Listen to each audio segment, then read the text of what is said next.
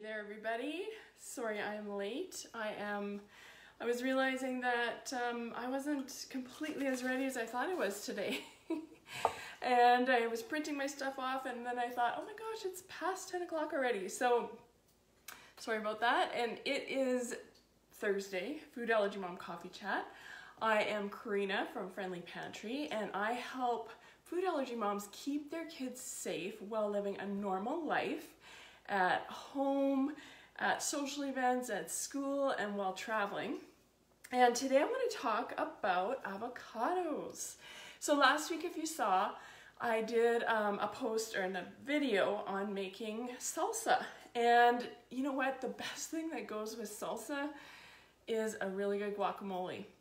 And so I really wanted to follow it up with that because I know a lot of you are looking for delicious snacks that you can give your kids that are easy, healthy, and quick. And so I thought the best thing to do is a guacamole. But then I also thought there are so many other good things about avocados. I really wanted to go into it a little bit, especially if you have a milk allergy or your kids have a milk allergy. So let me know about if you're here and if you are watching with your kids. Let me know in the comments. I know some of you, sorry my phone is, some of you are off on holidays. Maybe there's not a lot around today because in Canada Day yesterday we had our big Canada Day, and I know that the 4th of July is happening in the US. So hopefully you guys are all enjoying that and you're keeping safe and healthy. But anyways, I want to let you know about, before we get into the avocados, I'm going to talk a lot about, storing them, what they can be used for with a milk allergy, all that kind of stuff. But I want to talk about a workshop that I'm doing in a couple of weeks.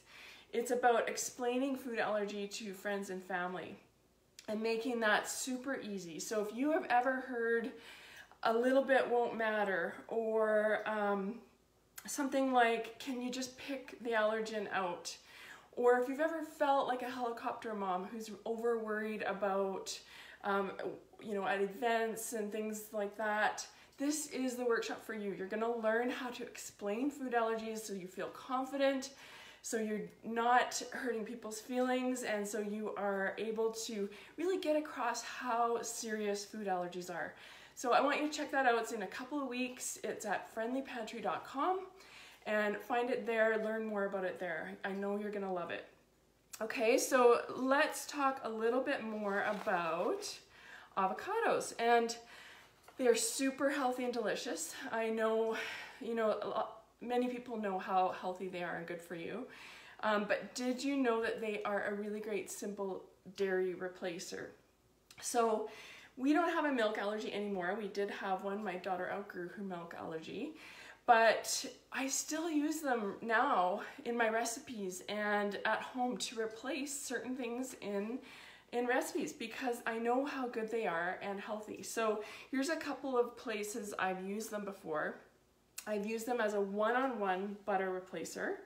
So in cookies that are chocolate, like a double chocolate cookie, they definitely work. They work amazing because the chocolate of the double chocolate is going to cover that greenish color, and it's just, you're not going to notice the difference. There's a little bit more of a cakey texture, but in my opinion, that's really good. So it doesn't make a big difference.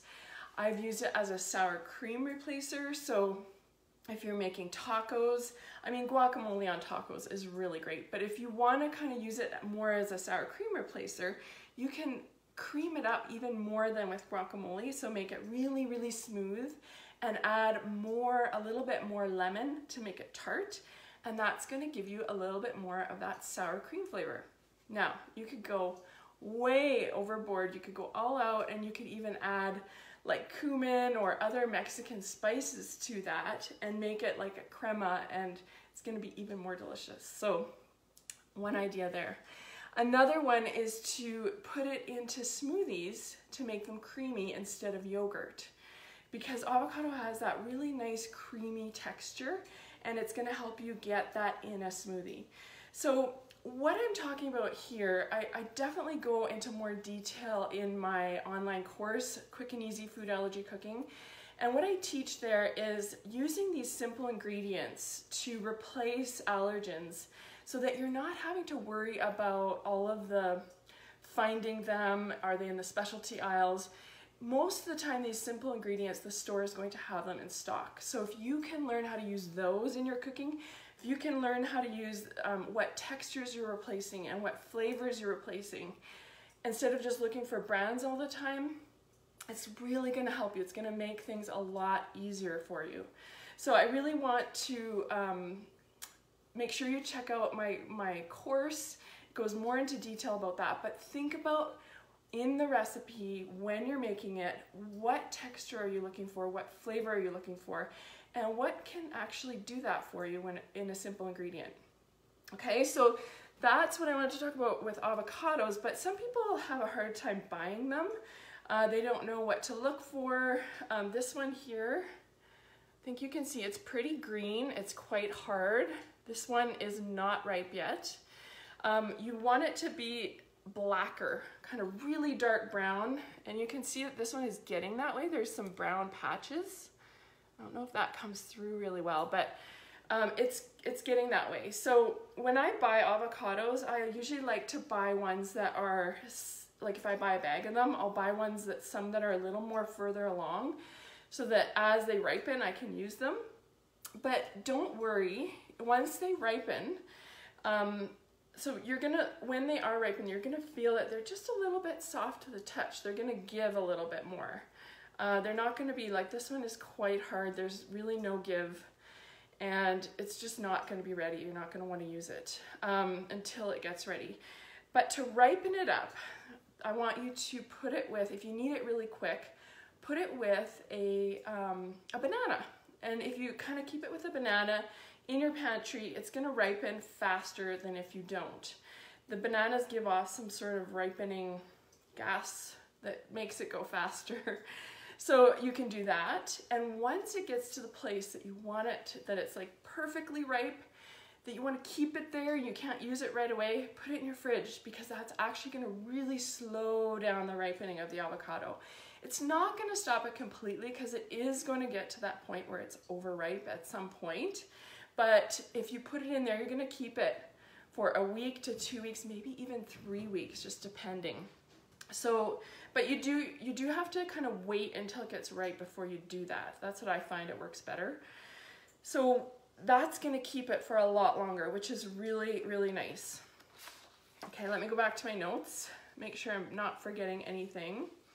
Slow the ripening down. Okay, then once they get ripe, you can freeze them if you want to. Just cut them in half, take off their shell, I guess you could call it, and just freeze it flat onto a cookie sheet.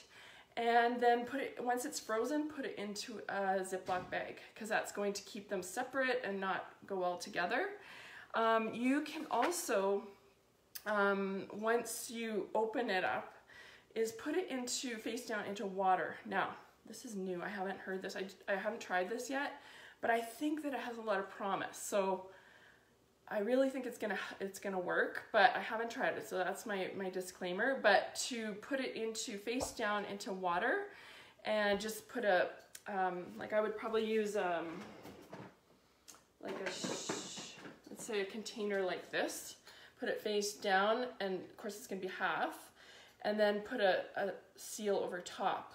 That's gonna help it from stopping it from browning, and then you just drain it out and you get it and use it and cut it up. And then another way you can do it is, of course, just making sure it's in an airtight container and putting lemon juice all over it.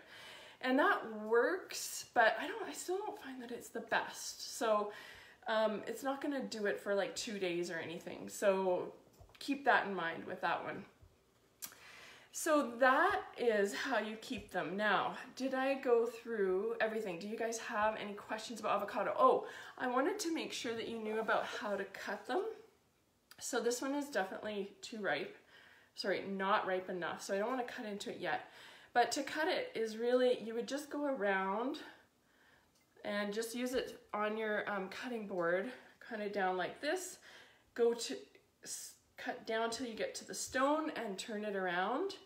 And then you just pull it, twist it and pull it apart. And one side is going to have the pit, and that, to remove the pit, you grab a spoon and you just scoop it out. And I know that there's a lot of this really common thing where people kind of smack their knife into the pit and then twist it. Don't do that. It's super, super dangerous. My neighbor sliced her whole hand open by doing that. And I know that I have almost done that as well. So definitely not something that's really safe. So I just use a small spoon and I scoop it out. And just a little tip, some people say that pit actually helps keep the avocado from turning brown as well. So if you want to put it in the fridge, keep the pit in there with it, and that will help. All right, that's avocados. That is, like, they are really an amazing fruit. I love them. I think they're a fruit, not a veggie. Don't quote me on that. But they are so great to put in almost everything. And I hope that really helps you kind of get your mind going about how you can use them and how to actually buy them and keep them. Let me know if you have comments. If you are watching the replay, make sure you type in #replay. Any comments that I get helps Facebook and Instagram to see that this was helpful, and that it will show it to more food allergy moms. So please do that. Comment as much, like as much as you possibly can. That would be awesome. And that's it for now. So don't forget to check out my Explaining Food Allergies workshop. That is coming up in a couple weeks. You don't want to miss it. It's at friendlypantry.com. You will find it there. And for now, I'm going to sign off, and bye for now. Thank you for joining me. Bye.